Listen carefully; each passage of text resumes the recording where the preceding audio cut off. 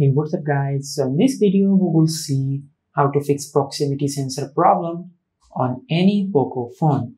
Now first of all, check if the proximity sensor is broken or not.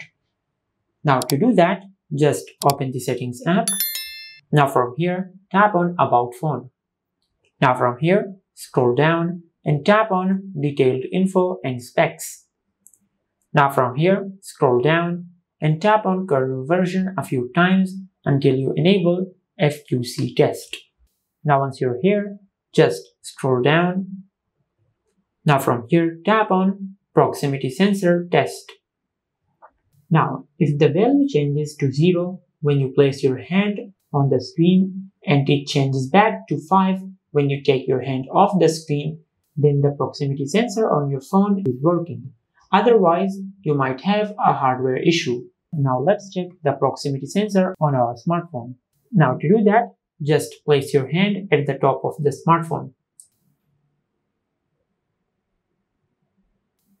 Now as you can see, as I have placed my hand on the proximity sensor number changed to 0. Now as I remove my hand off the proximity sensor, the number has changed from 0 to 5, which means the proximity sensor on our smartphone is working. Now, as you can see, it is showing pass. Now, if the number did not change on your smartphone, this means that your smartphone might have a hardware issue. Just take your smartphone to any repair center to fix your phone.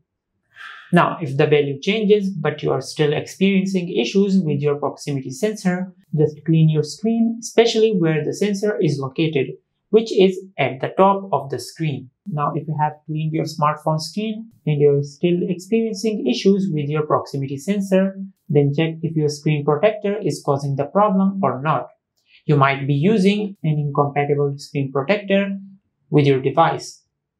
Just take the screen protector off and check the proximity sensor. Now, the last step is to go to your home screen.